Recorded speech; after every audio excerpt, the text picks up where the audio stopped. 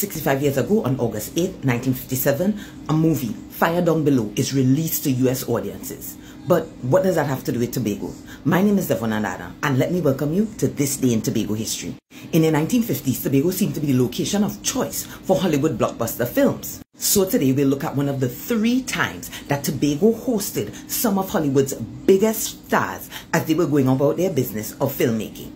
According to IMDb, Fire Down Below is based on a 1954 novel and is a tale about the friendship between 2 tramp boat owners being threatened by the arrival of a beautiful and seductive passenger. Now, the 2 tramp boat owners, Felix and Tony, are played by Robert Mitchum and Jack Lemmon, respectively.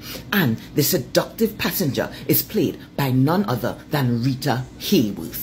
Now, Rita Hayworth was arguably one of the most glamorous screen stars of the 1940s. She earned the nickname Love Goddess because of her film noir appearances. Film noir is a cinematic term that really describes stylish Hollywood crime dramas. Anyway, this movie, Fire Down Below, was really supposed to be Rita Hayworth's comeback into the Hollywood scene. Because you see, Miss Rita and Columbia Pictures, who was producing Fire Down Below, was in one set of contractual and legal bacchanal. In fact, she was on a 4-year hiatus, and Fire Down Below was supposed to be her grand return to the screen. Now, this hot one to the frontier, Robert Mitchum. He, on the other hand, was a Tobago regular because earlier in 1956, he was filming Heaven Knows Mr. Allison right here in Tobago. It's like he couldn't get enough away.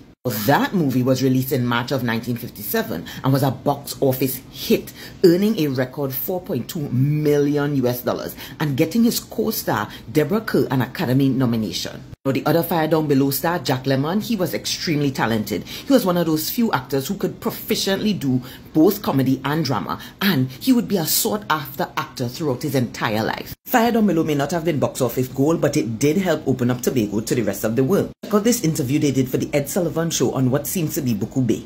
Hey, listen, Jack, what's this how do you like Tobago gag? Well, that's the first thing that anybody says in any conversation, either here or in Trinidad. The people have been wonderful to us, but they always want to know how do you like it in Tobago. No matter what yesterday, pouring rain, you see, we were going along a dirt road, and the engine fell right out of the car. We had to get out in the rain, in the mud, and we were sweating, dirty, greasy, muddy. We hailed a passing car, got in, they turned around and said, how do you like Tobago, Jack? First thing. So I'm going to ask you, John Lemmon, who are the 3 most beautiful women you've ever seen?